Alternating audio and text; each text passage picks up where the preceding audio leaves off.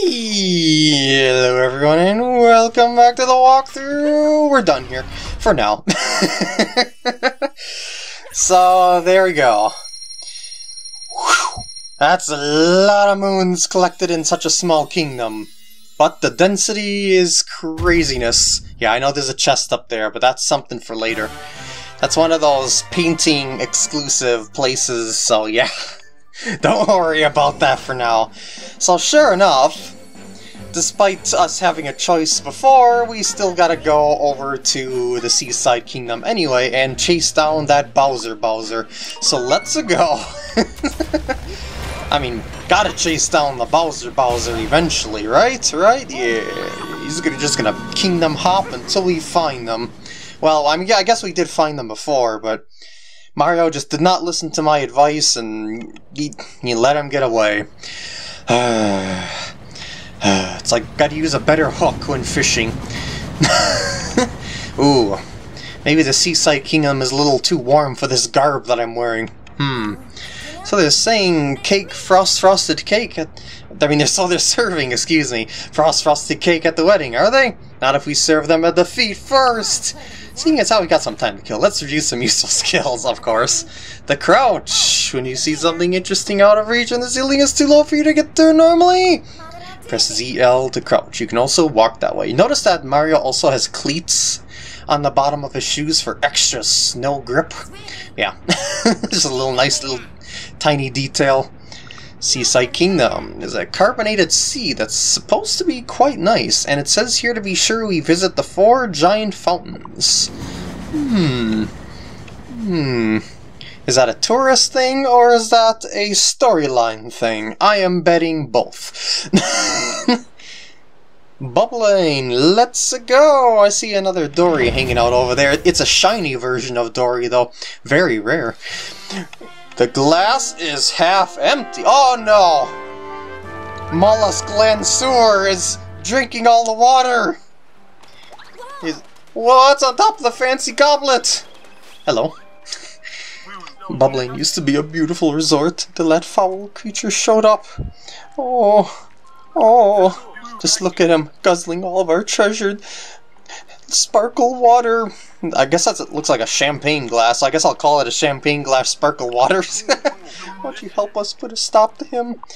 I guess I could. By the way, these are the bubblings, so take that into consideration for what you might see in the future. Yeah, Mario's a little bit on the warm side. Save some of us. Save some for us, you tentacled scoundrel. Tourists won't visit Bubbling as long as that sucker's creeping around.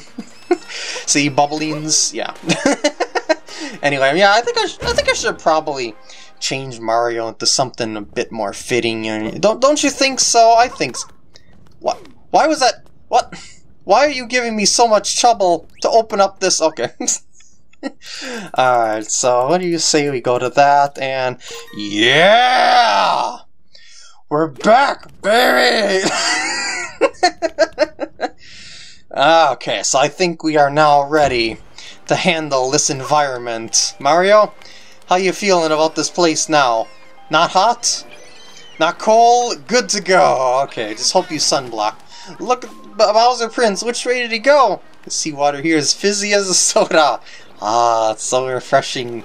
Good for those non-joints us snails have.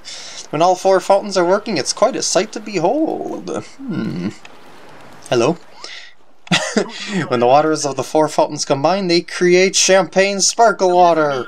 This miraculous elixir brings happiness to any who imbibe it. What kind of monster with this great our beloved fountains? Oh no!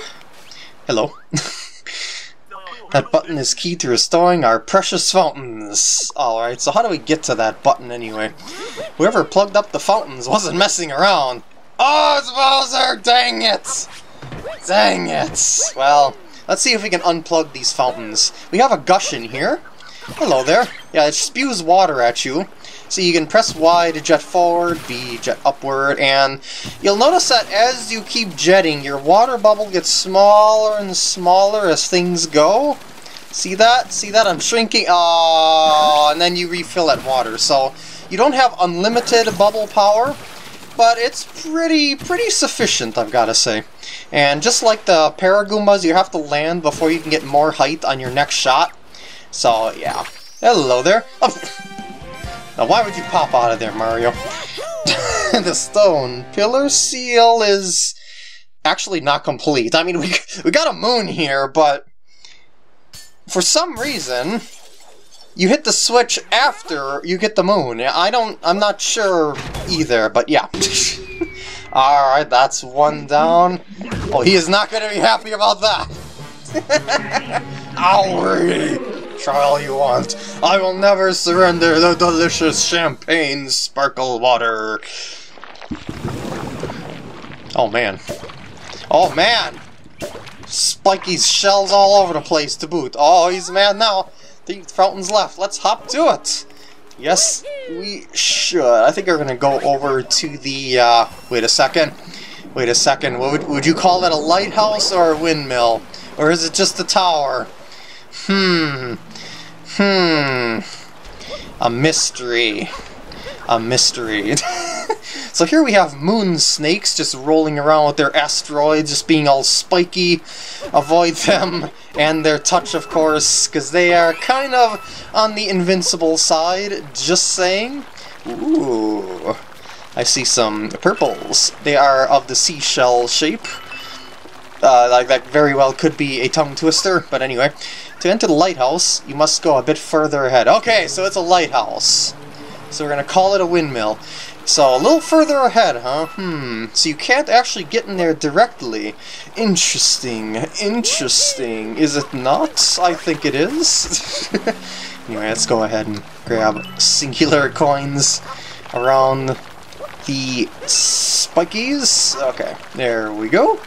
And just basically when you're dodging one of these, just follow the direction that they're moving, and you'll be just fine. You got a nice speed. And yes, I will explore the underwater stuff later on after everything's finished, because yeah, there's a hat door and all sorts of stuff underwater. As a matter of fact, there's probably more underwater than anything.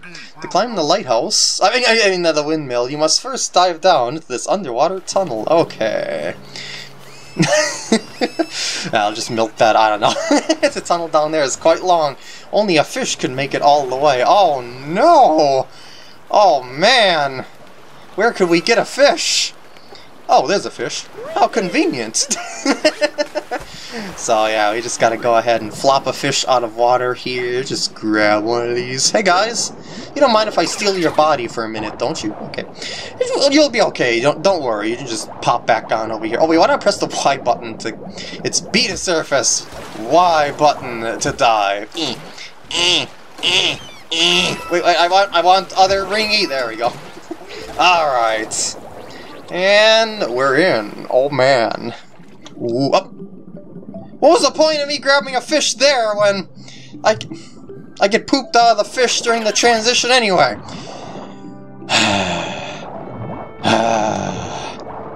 Shouldn't have even bothered. I forgot all about that. Anyway, let's go on and fish it up. Hey guys, a lot of fish down here. Oh geez, unagi! Including rather dangerous big fish, but don't worry, they aren't that dangerous. So just kind of, yeah, they pop out wherever you are, basically. I was just joking around there.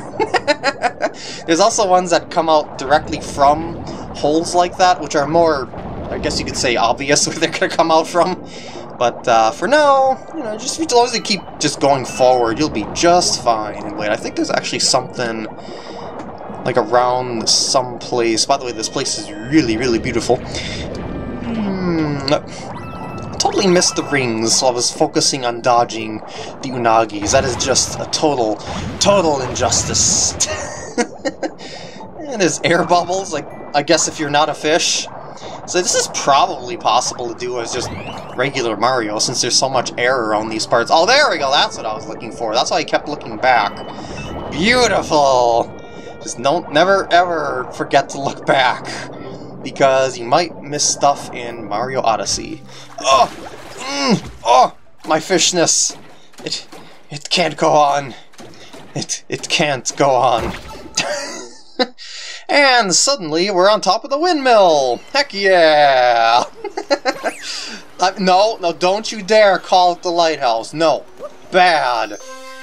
Bad. The Lighthouse Seal has been opened up, and once again you get the moon before you pop the seal on it. I seriously would think that you would get a moon after hitting that switch in like normal circumstances, because it just makes sense to be like the reward, because who's to say that Mario won't just jump right off there and just ignore the switch? Excellent work, just 2 fountains to go. Awesome. Fantastic. Ooh, I missed my hat on my dive forward. So that was where we were over there. And I guess we'll just continue on along land. If you'd like to, you can take a look-see around with the binoculars, just because the glass is half empty over there. Uh-oh. And over there, too? Man, we gotta go all the way around these parts, don't we? Not a big deal. I'm just mainly focused on the surface at the moment in time. And just go ahead and power flower it up. Oh, jeez, they're mines! They're not that scary. So, oh, geez, we got some lava going on here. Whoa, that looks burning hot. Maybe we can spray water on it. Who would have guessed with gushing next to it, and, you know, us kind of spraying things on other things just in general. So, yeah, you can clear stuff out thusly, but just like the poison, I'm not sure why you'd want to do it the whole time. Anyway, Hot Spring Island. No kidding. I don't think you want to dive in that though. Yeah, so this one's actually pretty simple. Just go around over here and wait a second. Wait a second. Maybe it's not so simple. Well, actually, you are actually supposed to uncover the water, if I do recall correctly. Oh, jeez, no, I'm just getting burned all over the place. Okay, so, ooh! So I guess this makes sort of sense in grabbing the moon first, you know, to kind of unlock stuff and whatnot, so yeah. Anyway, I do believe you do want to uncover this whole watery area here, and oop! Whoops! Even pulled out my headphones there. On my flip of the arm downwards. I gotta put my headphones in a better place. But, yeah, I do believe you need to get something under the water switched over, if I recall correctly. So, hold on. I'm just gonna go ahead here. And see, you can even recover, yes. And also, notice that you're kind of immune to the water, I mean the lava when you're in the water bubble. Yeah. Anyway, that was probably way too long of an explanation for something very simple. The hot springs seal. And yes, the hot springs do feel pretty good when the lava's off of them and you can actually swim in them safely. Alright, so all the lava's gone. Mollusque-Lanceur is probably not too happy about that, but he's just gonna have to deal with it. Well, we pop another cork in his head. Well, on his head. There we go. Just one more fountain to go. Let's get the last one.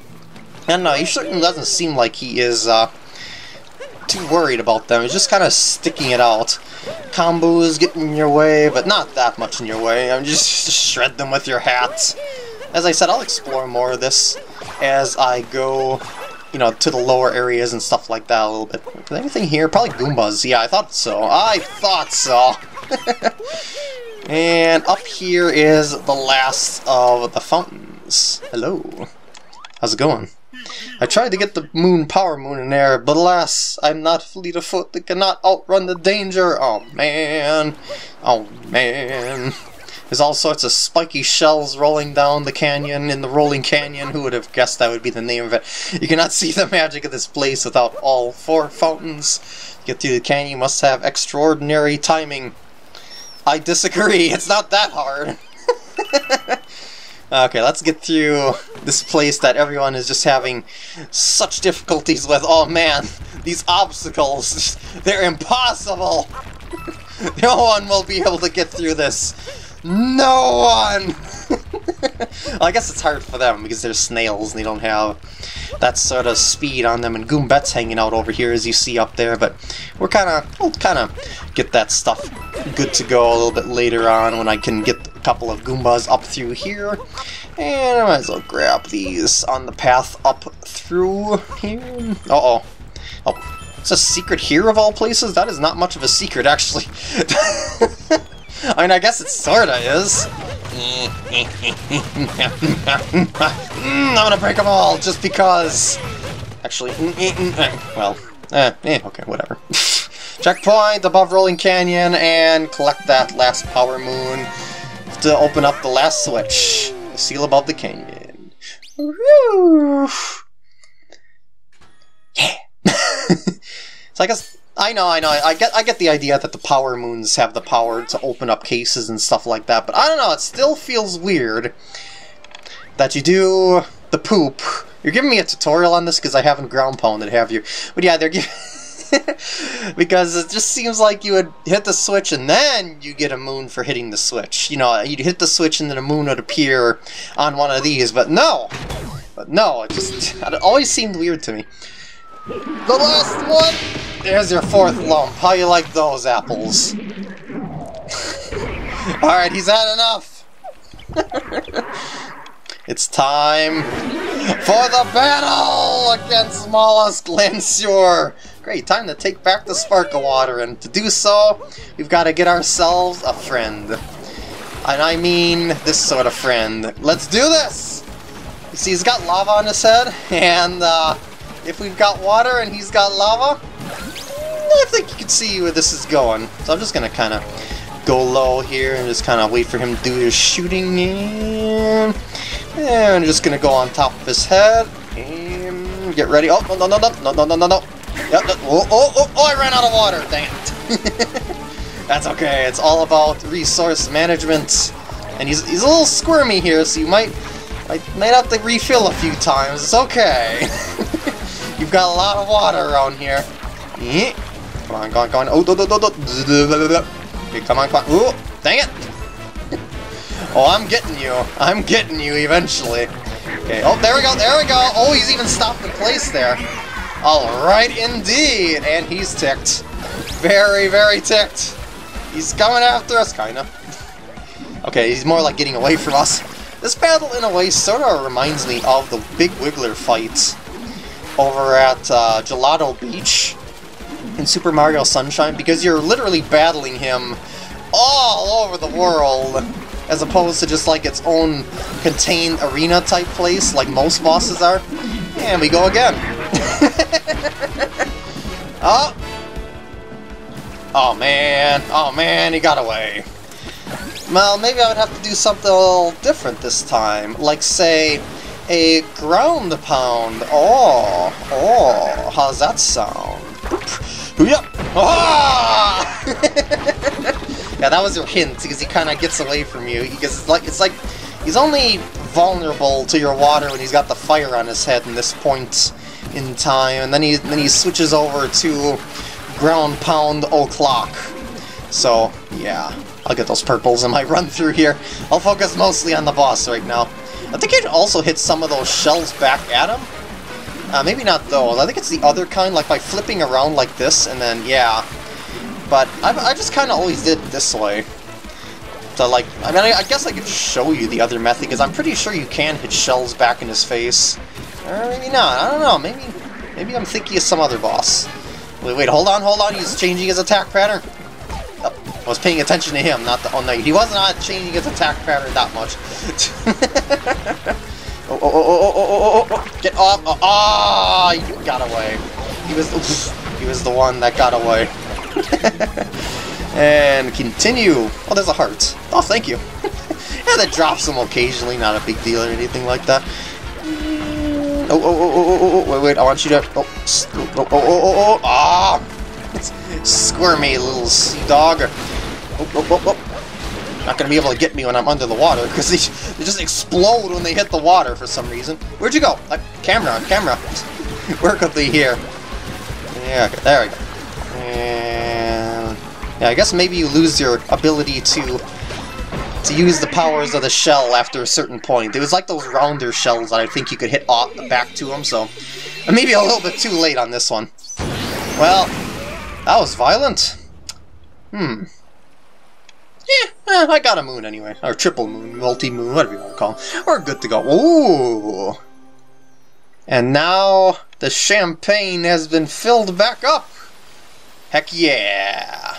And also, you can go all the way down to the bottom and take a peek-see around. Look at that, there's a painting down there, but it's not anything that you could go in right now. Dang it. Dang it. If you want to get back up here later, just jump into the water and it'll spew you up here. But anyway, multi-moon collected! Along with 4 other moons and a couple of purple coins here and there. And I'll do a more thorough exploration. Probably take 2 more parts to fully explore this place. Glass is half full. That is the optimist side of things, because this place is a good. Woo! Yes! My goodness, what a pretty sunset. And it's so nice that the fountains and the champagne sparkling water are back. But it doesn't seem like Bowser is in this kingdom anymore. Shall we head to the next? Well, actually, we do need more moons. I don't think we have enough of them. Yeah, at C10 we only got 7 here. Oh man, we're actually short. So we've actually got to check around and grab some moons. I'm going to end up with a lot more moons than I need by the end of this, I assure you. So with that, I'm going to end off the video here. I hope you enjoyed, and I'll see you in the next part when I explore this beautiful kingdom.